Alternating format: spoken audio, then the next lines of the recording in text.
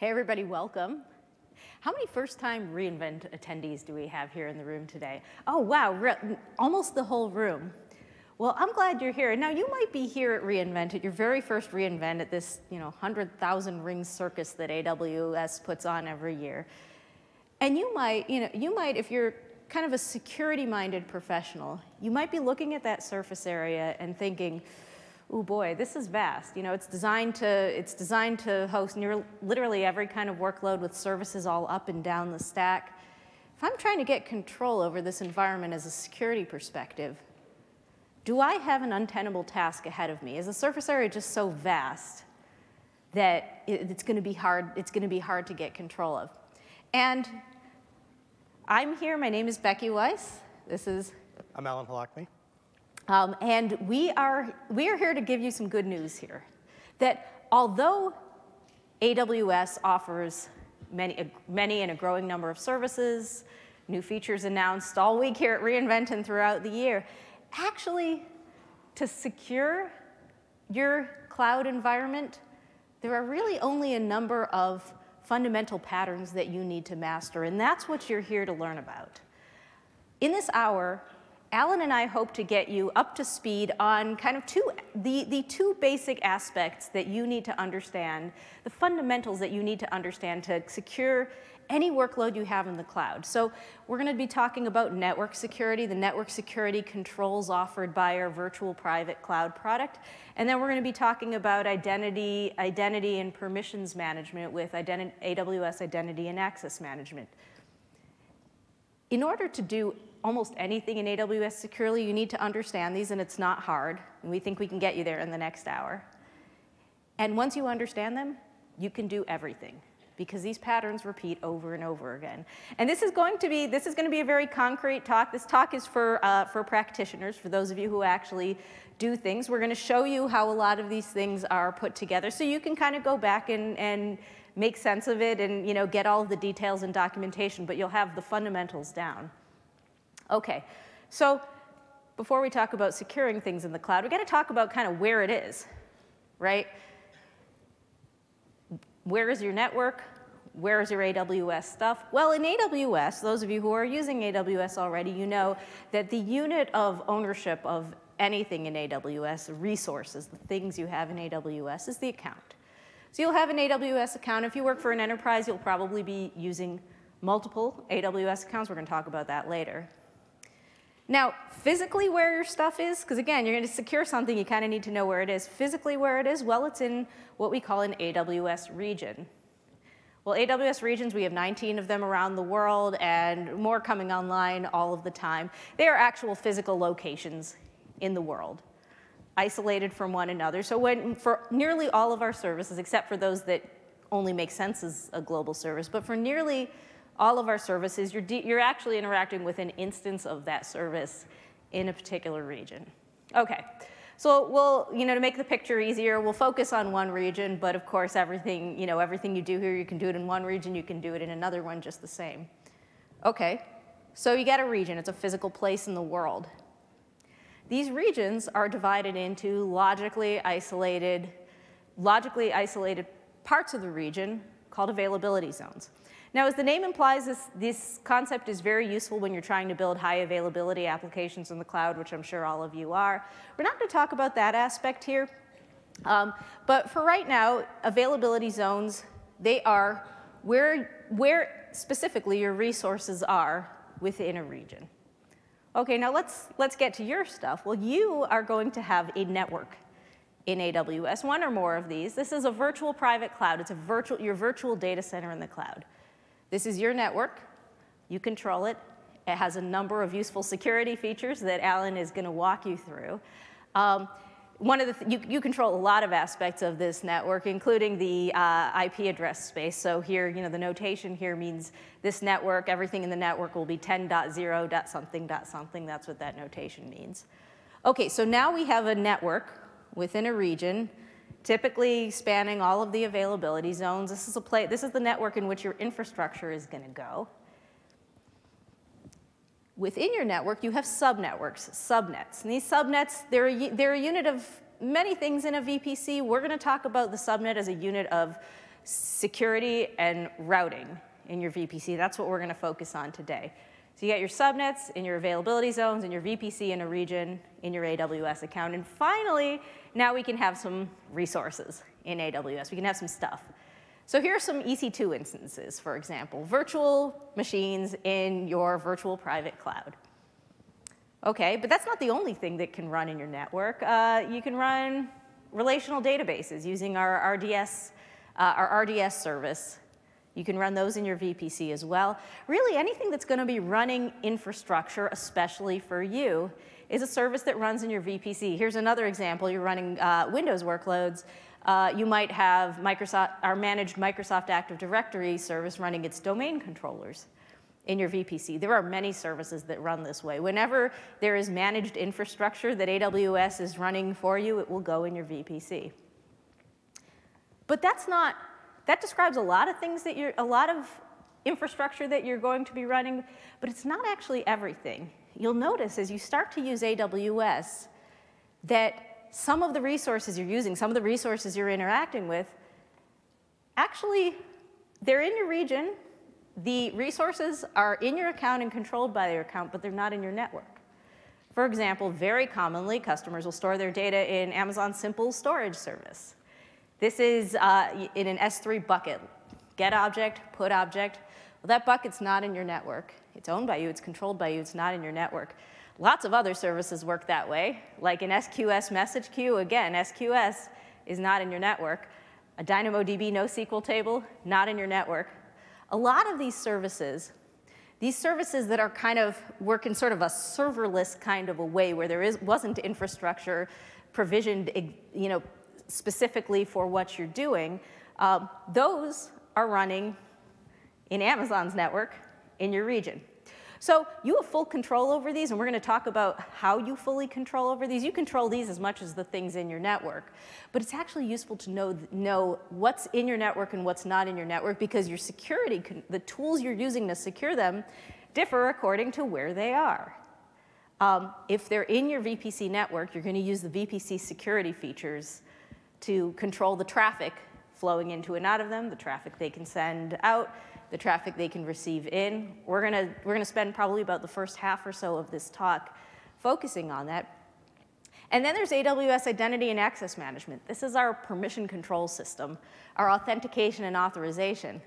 And as you probably guessed, this is what you use to secure everything in your VPC. In your network, not in your network. This is how you secure access to everything. Now, of course, you might be wondering, well, OK, you just told me there's two different places my resource could be. It could be either in my network or not in my network. How do I tell the difference? Well, there's a number of ways you can tell the difference. One telltale sign that you're about to provision a resource in your VPC is you get asked about VPC things like subnets and security groups. But another thing you can do, since this is a networking talk, you guys are networking people here, you can resolve DNS names. All of these services are accessible over a network. We give you an endpoint, a DNS name at which you can access them. Go and resolve that DNS name. See where it is. For example, if I'm using this RDS database, RDS gives me this DNS name for it. I resolve it in my VPC, and I get an address that is 10.0.something.something. That means it's in my VPC.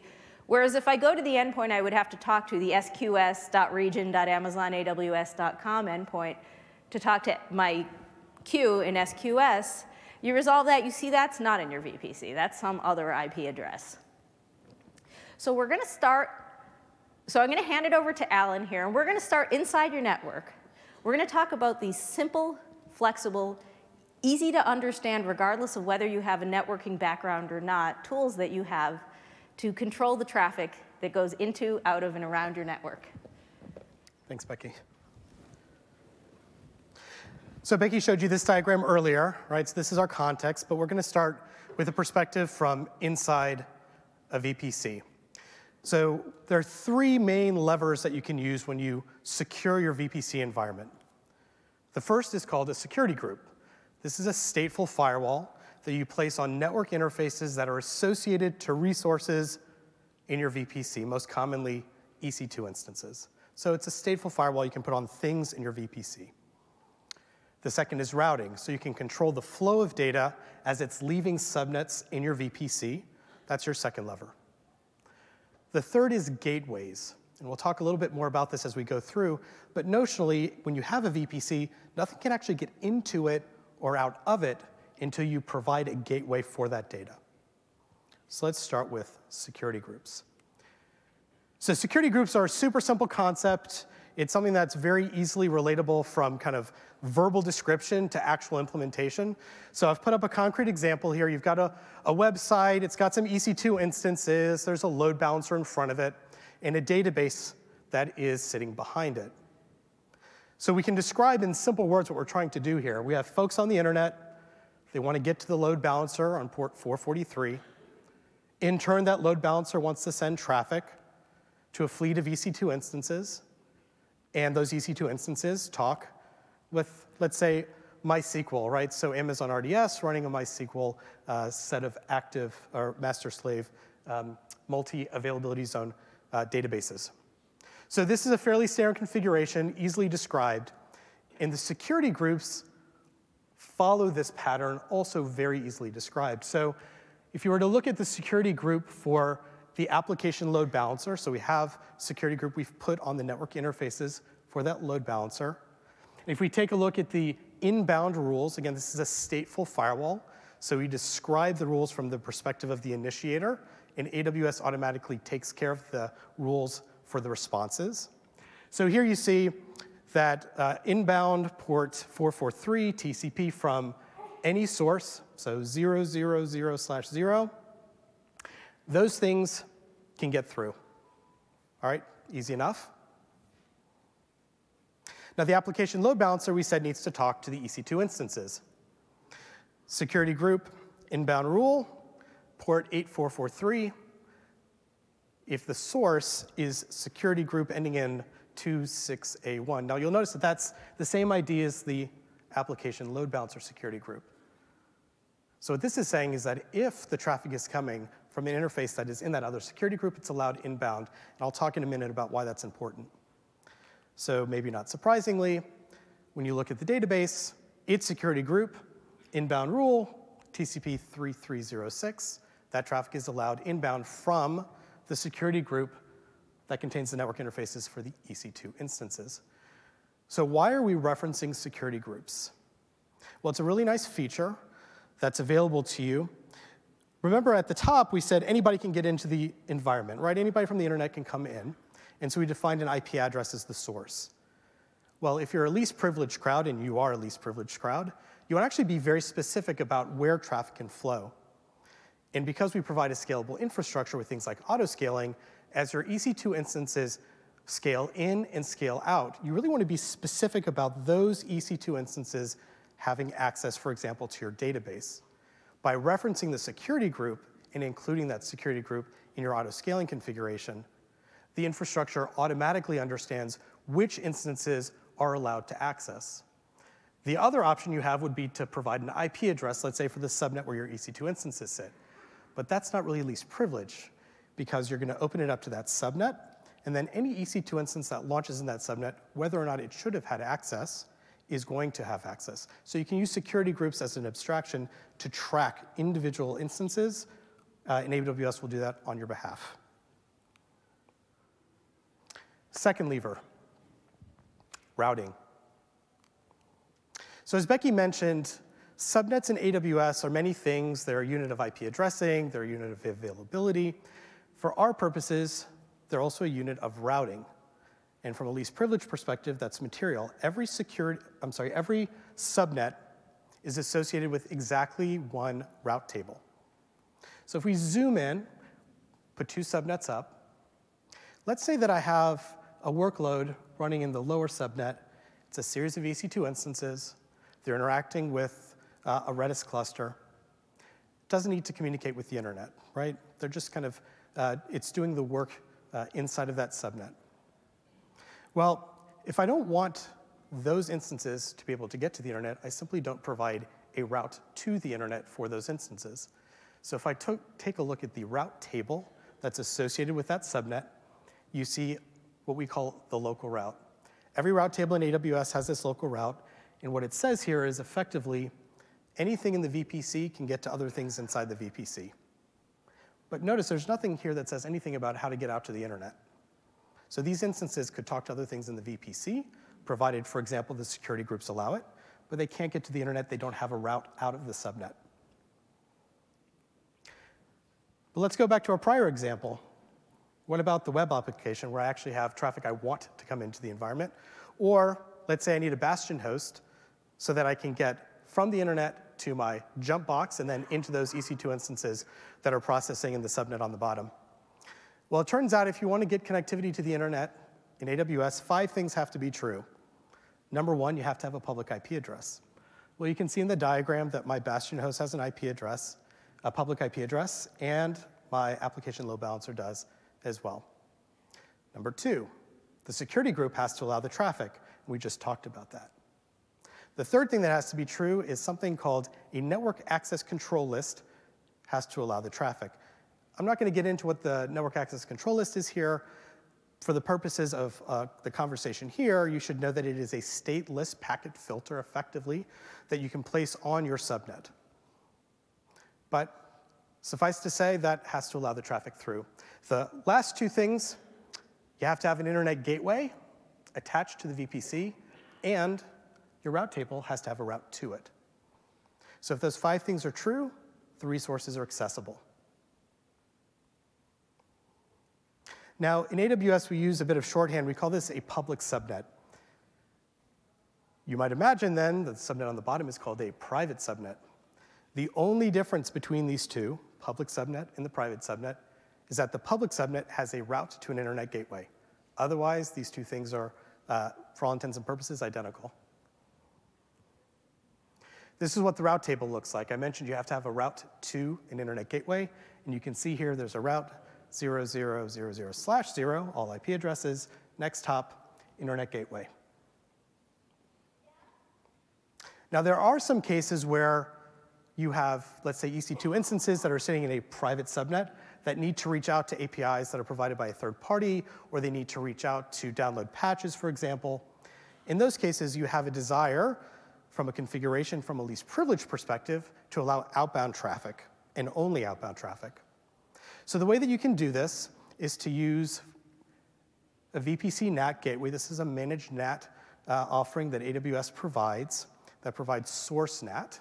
And so what happens is if I update my route table for that private subnet, and I say the default route 0000/0 is a NAT gateway, the traffic will go from the private subnet to the NAT gateway.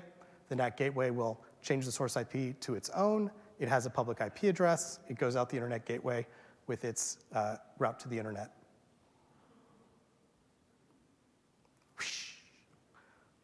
The lines are the best part. Third item on the list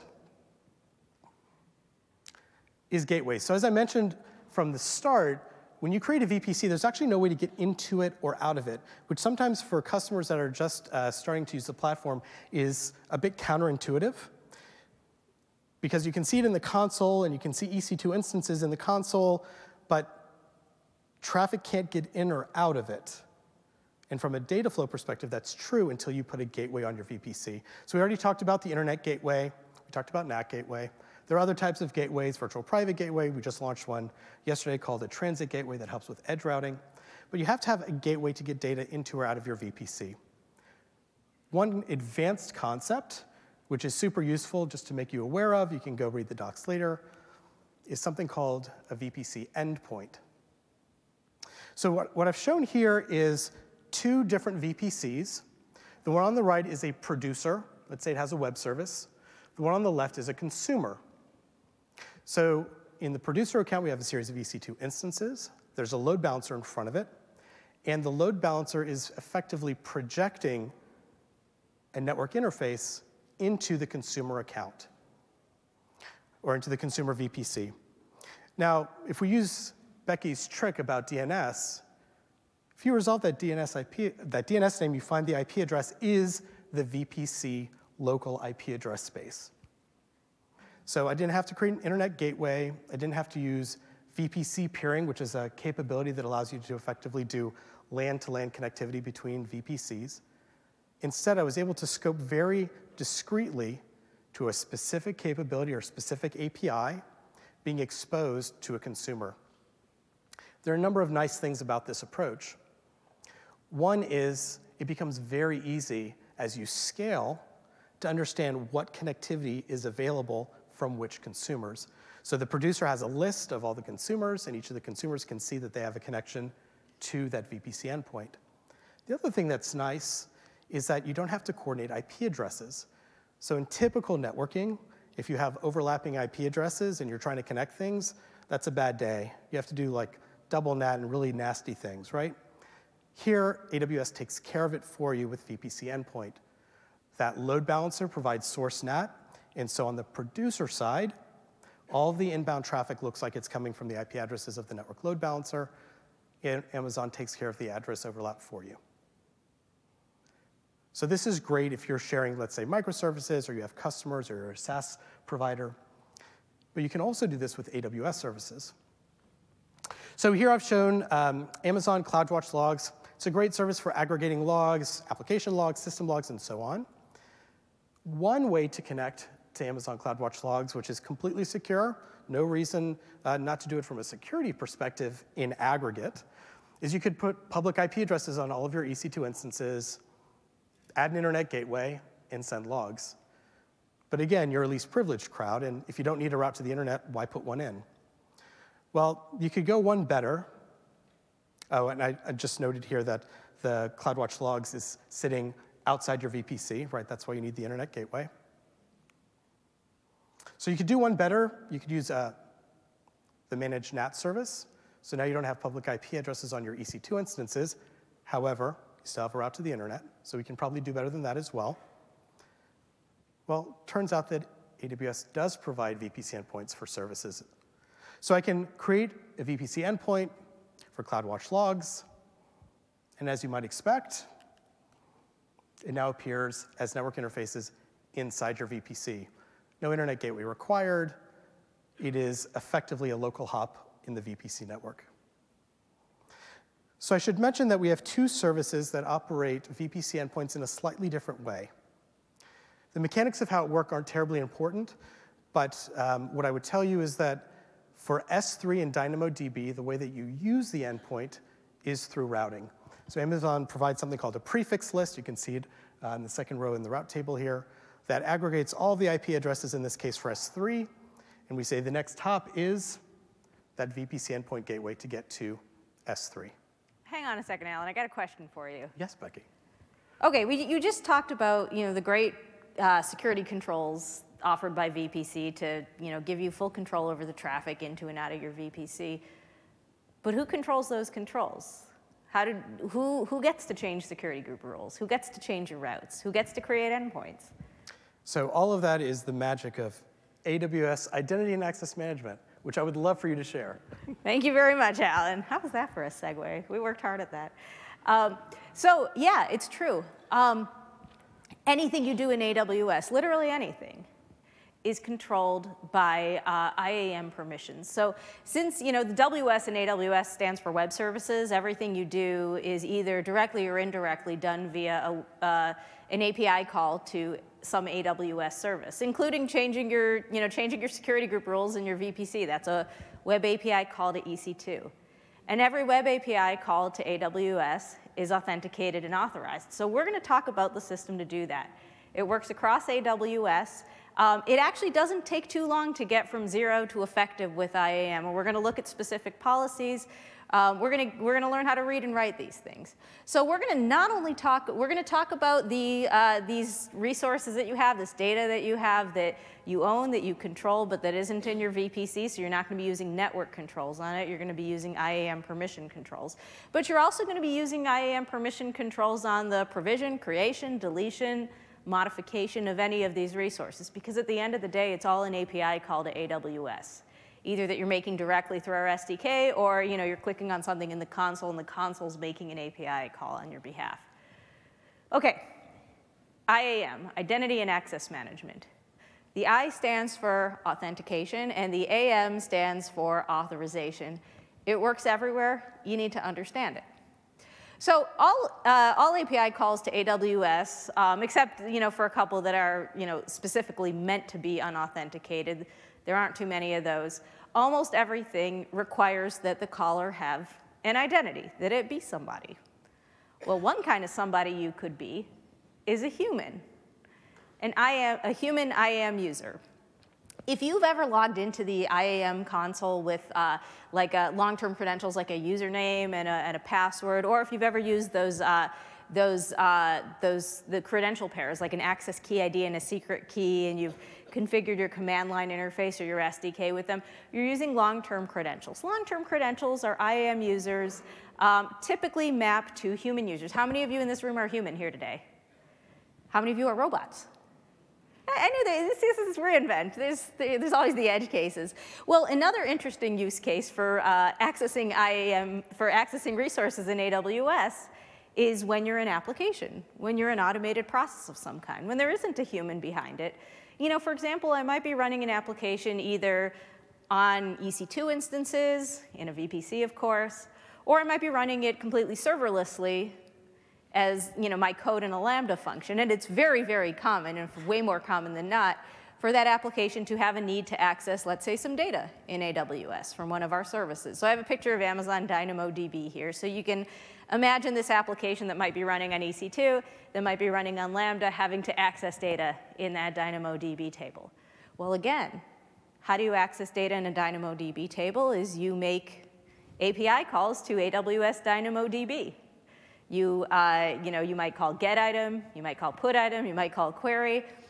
You need to be somebody in order to make that call. So an IAM role, what's different about an IAM role from an IAM user, and for the purposes of a security crowd, what's better about it is that it uses short-term security credentials. Now, this is taken, if you're running on EC2 instances, natively support running as an IAM role, same with Lambda functions, same with ECS tabs, same with a lot of our compute platforms. You can run them as an IAM role, and when you do that, the machinery of the EC2 instance itself, AWS takes care of retrieving and making available and refreshing these temporary security credentials for you. What that means to you is that your developers write their application code without handling credentials at all ever. They just say run is the identity of the EC2 instance that I find myself on. This is very handy because it skips a whole set of snafus that can happen when human beings handle credentials. So this is, wherever you can use an IAM role, do use the IAM role. One other thing I'll quickly draw to your attention is, in fact, AWS itself, when it's running services in your account to manage your resources. I have application auto-scaling as an example. It's a really handy service that will increase and decrease your provisioned I/O for your DynamoDB table. Very handy service. Well, it's changing the provisioning on your DynamoDB table. So if you look under the hood, and I actually encourage you to look under the hood, when you turn on one of these services, you'll see that a role gets created, a role that can be assumed by an Amazon service.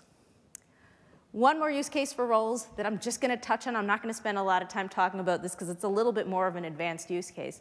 But if you work at an enterprise, this is worth knowing about and learning some more about if you think it applies to you. Very common use case at our enterprise customers is to have their human identities in a corporate directory, like an Active Directory kind of thing, say, with users that are members of groups, and those groups confer certain privileges.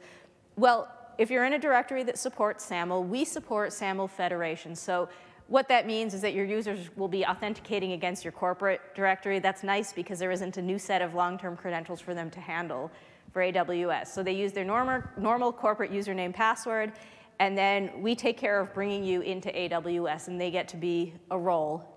You set up the rules to map which groups go to which roles. So they're a role then, they have short-term credentials, and again, they get to be somebody in AWS so they can call things. So all of those identities that I just talked about, the umbrella term that we use for them across AWS is an IAM principal. An IAM principal is an identity, and it could be a user or a role in IAM. Wherever you get a choice, bias towards using roles because they have the short-term credentials. Now, who you are is only half the story, right? now that I know who's making this API call, and the way you identify yourself is your SDK or your CLI will actually do an HMAC signature using the secret part of your credentials. It'll sign the whole request so it can't be tampered with. So AWS can check that signature, make sure you are who you say you are, make sure the request hasn't been tampered with along the way. But of course, then there's a question of, can you actually do this thing that you're trying to do? And that's where IAM policy comes into play. IAM policy is our authorization language in AWS. It's readable JSON. It's actually, we're going to start by talking about how IAM policy can be attached to IAM principles, because that's by far the most common use of it. But actually, later in this talk, we're going to talk about a number of other places where you can put an authorization policy to create secure perimeter on your network, to create a secure perimeter around your resources. You can use IAM policy in a number of places, but we're going to start with the most common use, which is on an IAM principle. So everywhere in IAM, you have to be somebody to make a call. You have to sign it with your credentials. And then AWS, the service that you're calling, is going to authenticate your call, make sure you are who you say you are. And then it's going to authorize it. Look at the policies that are relevant to this call, including policies on the principal, including policies that are there at other places that are relevant to the request that we'll talk about later. And if the policy says you can do it, if you're authorized to do it, you get to go and make that call. One thing I would encourage you to look at as you're learning about AWS, go into our console, look at the AWS managed IAM policies. These are curated policies that we've written, typically useful, I would say, for human users. Like I searched for the ones relevant to DynamoDB here, right? And you see there are a number of ones with kind of descriptive names. I would actually encourage you, as you're learning how to read and write IAM policies, go and look. You can look at what's actually in those policies. Go and read a few of them just to kind of understand what kinds of permissions are necessary to do various common categories of things in AWS. It's handy for attaching to your human users, but it's also, actually, I find handy as a learning tool. But let's learn how to read and write these things. OK, I've written a very short policy here. You can probably kind of piece together what this is talking about. A policy's got a few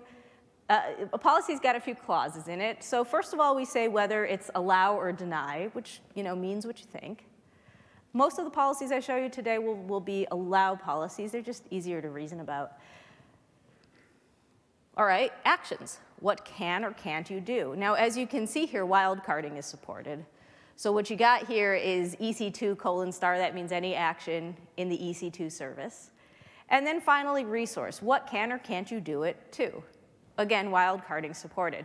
Now, since I didn't put a lot of restrictions on this policy, it really means that whoever has this policy attached to them is authorized to take any action in EC2 or VPC within the account. Right? You can't grant yourself permissions to somebody else's account, but you can grant yourself permissions to anything in that account. So that's what that policy is telling you. OK, we like least privilege over here in this room, so let's see if we can do better than this. OK, maybe some specific rules here, right? These are the API calls that you make. You remember those security groups from Alan. That is your #1 most useful network security tool. So maybe you want to give whoever has this policy permission to authorize and revoke access to traffic in the security groups. OK, so that's what this one means. Can we make this even more specific? Well, what about this resource thing? OK? If you look at this one, what this one means is that they're allowed to change the security group rules on this specific security group, right? Maybe there's a security group that their application runs in. Remember that the security groups typically map to different tiers of the application. So if you remember that application Alan had up there, there were 3 security groups in there: load balancer, application instances, and databases. Maybe you would list out those 3 resources for whatever developer is operating that environment, so that they could modify the security groups there. And then they would get to modify their security groups and not other security groups in your account. Now, if you wonder what this verbose notation here is, this is an Amazon resource name, ARN. You're going to see them everywhere across Amazon. So I'm going to show you what that is made of. The format for these, you don't need to remember this. Just when you see this, you'll know that it's an ARN. all of these fields here, it's a fully qualified name. It uniquely identifies your resource across all of AWS. Okay, let's see if we can get even more granular than that. There's another optional clause that you can put in your IAM policy, and that's a condition. And a condition means that this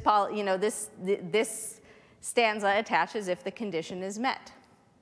So maybe I have this network engineer in my group, and I want him to do the security groups for this VPC. I might have multiple VPCs in my account, but I have a specific VPC in mind that I want him to manage. Well, so over here, I would say resource star, any security group, but the security group has to be, and the condition is that the VPC has to be equal to that one, and there's another ARN right there. So that is a condition that is, of course, specific to EC2. Only in EC2 would you be talking about the VPC of the resource that you're talking about. And each service offers its own set of conditions that is relevant to what actually happens in that service. But here's another condition. We also have conditions that are AWS-wide, that work across AWS services. So for example, over here, I'll give you an example of DynamoDB, because this is for the services that you use that hold data. This might be of interest to those of you in the crowd who are concerned with data residency, like where your data is. What this policy means, this policy says dynamodb.star, they can do anything with DynamoDB in the account, but there's a condition here that says that the region must be the Ohio region.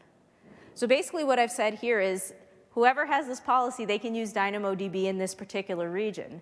This is a useful condition key for anything that holds data. If you have concerns over data sovereignty, you can use IAM policy to whitelist a known approved set of regions that your data could be in. Okay, so that was your crash course in reading and writing IAM policy. Really, if you've made it with me this far, you now know how to IAM, and really the rest you can do by looking at IAM documentation. We have a documentation page in the AWS docs. It is my favorite page in the docs. It says AWS services that work with IAM, and it has links for each and every one of our services where you can go and look at what specific conditions are applicable, how you specify the resources for those actions. But this pattern, it just repeats everywhere. Now, your network security controls and your permissions controls actually work together in AWS. And I want to close out this section by showing you how this works. Here I have this application deployed on EC2 in my VPC. Let's say the application needs to get to this S3 bucket. That's what it does. Now remember, the S3 bucket, it's not in my VPC, but the EC2 instances are. And since I'm doing security right, my EC2 instances, they both run under an IAM role that gives them permission to do what they need to do in S3. And also, what I'm not showing you here, they're a member of a security group that is limiting the traffic into them according to what I expect. So now, of course, it's running as an IAM role. IAM roles are identities in AWS. IAM principals have policies attached to them. So I've written this role. This role is allowing access to the S3 bucket. From a network perspective, I want to do routing. I want to do least privilege routing. These EC2 instances, I'll tell you, they don't have any other need to get out of the VPC to get to the internet. They're just trying to call S3 to get their data out of the S3 bucket. So again, routing for least privilege. I'm using a gateway endpoint to the S3 service, and I have routes to that from my VPC. So that's great, but there's actually more you can do with this gateway endpoint. The gateway endpoints to S3 and DynamoDB, as well as the interface endpoint to AWS code build, and we expect the set of services supporting this to grow over time, supports putting a policy. Remember I said that policies go on principles, but they also go on other things? Well, you can put a policy on your VPC endpoint. So what this means, what we just did here, and that policy, I'm not showing you one here, but it looks very similar to that principal policy that we talked about before. Really, the only additional clause it has is the ability to restrict on who's calling, like what principals can make the call. What I'm doing here is I'm using my VPC network as a security perimeter. in AWS. What this policy means, I can write a policy that says, from this network, I know that only these couple of buckets are expected to be accessed from this network, nothing else. Or from this network, I expect all of the callers to be from this particular AWS organization. So I can put a condition like that. You get the full richness of IAM policy, except you're doing it at the network level. And it's common to combine these. And actually, there's a third place you can put policy in this picture here, and that's on the S3 bucket itself. Like I said, there's a couple of places you can put policy. Principals are one of them. The network is another one via VPC endpoints. And yet a third one is about 20 of our services support resource-based policies. In S3, you'll see this called a bucket policy. This is an IAM-looking policy that gets attached not to a principal, but to the bucket that says who can talk to it. So on this bucket, I can say, I only expect traffic from this VPC endpoint, not from the internet, not from other VPCs. So I can say, unless the traffic's coming from the VPC endpoint, I'm going to deny it. And that means even if you had some IAM principal running outside the VPC who has a policy that says they can get to this S3 bucket, it'll get denied because it's not coming from the right network. So you put all of these three together, and you have a really good kind of least privilege combination at various points. The principal says what it can do. The network says what can happen coming from the network. And the resource says who can get to it. So that's three different places that you have to use network and permissions controls together. Now, we know, since this is a talk for practitioner, and since Alan and I are certainly practitioners, we know that these things always work. It's easier to learn things if you see concrete examples, if you actually see something put together that's using these concepts. So we're going to spend the time remaining in this talk to go through a couple of example scenarios that are using both permissions and networking controls to create a good best practices secure environment. Thanks, Becky. So in all these examples, we're effectively going to ask two questions. What is the network path, and what are the IAM controls that are involved? In this kind of dual question approach, you should just ask every time you're putting something together in AWS. This will always hold as a pattern. So a very common use case is to have a bastion host where you want to allow inbound traffic to some EC2 instance, and then from that EC2 instance, allow onward access to other resources, typically EC2 instances as well. So you can imagine SSHing to an EC2 instance, this bastion that sits in a public subnet, and then from there, onward SSH to these other EC2 instances. And as we said, the network question is, what network controls need to be in place? Well, for the public subnet, remember a public subnet just means that it's a subnet with a route to an internet gateway where my bastion host is sitting. I want that subnet to allow inbound traffic, and I want to restrict my security group to only the known IP addresses that I'm going to be coming from. Right? I don't want to just open this up to the internet. OK, fair enough. So I have my security group that does that. And then for the EC2 instances in my private subnet, that security group will allow inbound traffic from the security group that contains the bastion host. Very simple setup, right? From an IAM perspective, I've allowed whatever the permissions are that are required to configure these security groups. And that's all well and good. But something else that you could do is you could turn off SSH on that bastion. You could just get rid of SSH on that bastion altogether, down the host or down the instance, and use an AWS service to provide access to those EC2 instances. So we have a suite of services called AWS Systems Manager. One of the capabilities is called Sessions Manager. Sessions Manager effectively allows you to SSH. And so instead of having this bastion host, you can use your IAM credentials to authenticate to Sessions Manager, and then use Sessions Manager to connect into your EC2 instances and give you shell access or interactive access. So again, what is the network path? In this case, there's no direct internet path to my VPC. I'm connecting to an AWS service. Perfectly secure way to do it. And that service, in turn, has access to my EC2 instances through an agent that's running there, and the VPC endpoint that connects to Systems Manager. So again, the network flow is just in my VPC with the service, no internet gateway. my network path is known, and IAM is helping control even access through Systems Manager. So I can apply policies on who can access Sessions Manager. And actually, the great thing about what Alan just showed you was that you moved the identity part of this up into IAM, where you already have an identity and already have credentials. You move this from a situation where you're managing SSH keys into a situation where the authentication is already done for you by IAM. And you should look for that throughout AWS.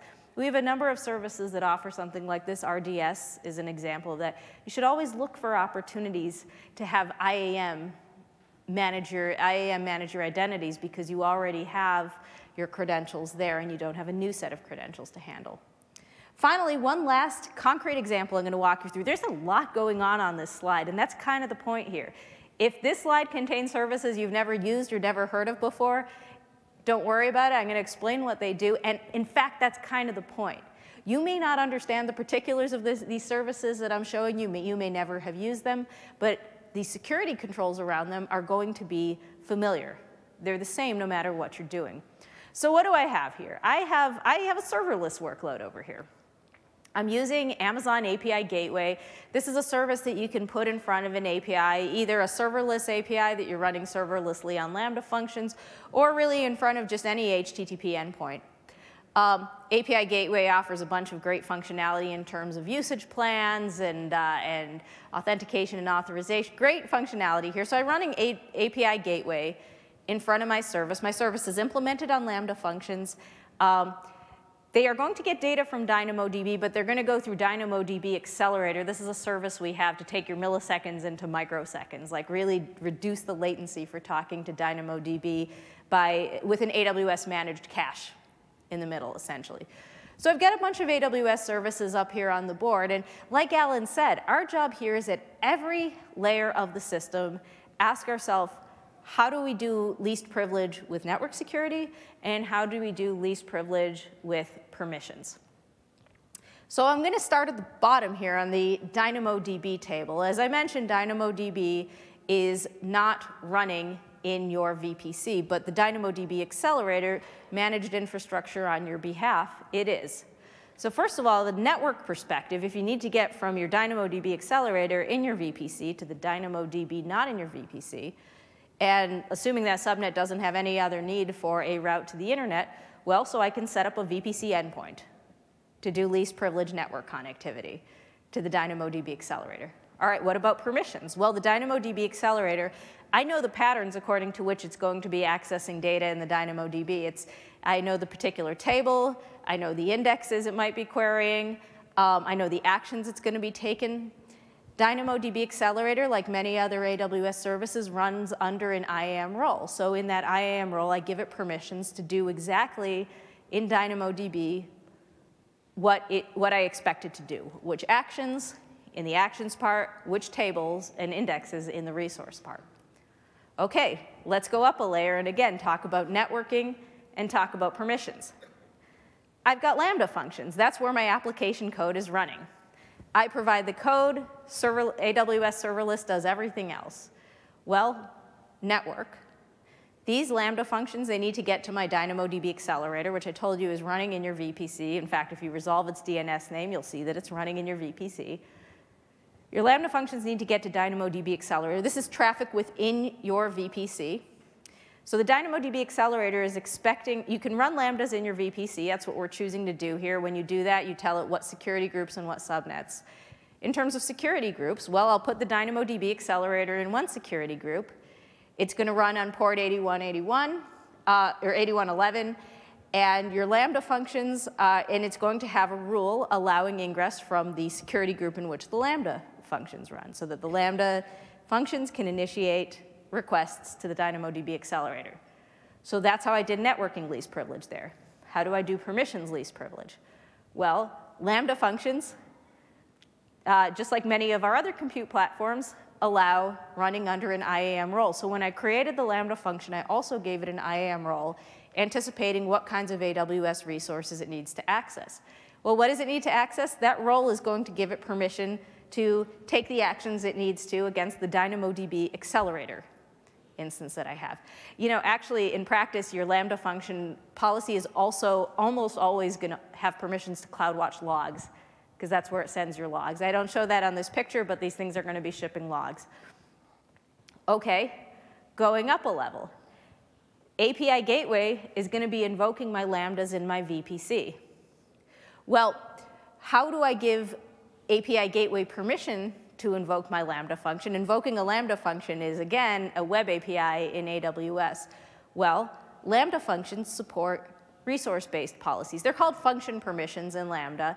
So I have to tell Lambda, this is the API Gateway. This is the API in API Gateway. And you can look at our examples in our documentation for exactly the syntax for this. This is the API that's going to be invoking you. All right, so I just walked through and in fact, API Gateway itself, I'm not showing this in the picture, offers recently announced the ability to make a private API that you can, like many other AWS services, that API can be made available to its consumers privately in their VPCs. So I just walked through a number of steps here, and this is what you should do whenever you are going to be deploying a workload in AWS. Go through each block of your block diagram. Think about its networking needs. Think about its permission needs. Think about the most minimally scoped networking and permissions needs that they have. Think about these two things together, because they often do have a one-to-one relationship. And walk through that the way we just did. Now, we're at the end here, and there's security is a vast topic. You may have noticed we have a session or two on security here at reInvent this week. There's a bunch of things that we haven't had the chance to talk to today, and I want to draw your attention to them as you're ramping up on our platform, as you're learning about what tools you have to secure your environment. Most importantly, we didn't talk about encryption of your data, and of course you should be encrypting your data, and AWS makes that really easy. The key, so to speak, service that you use for encryption in AWS is called KMS, Key Management Service.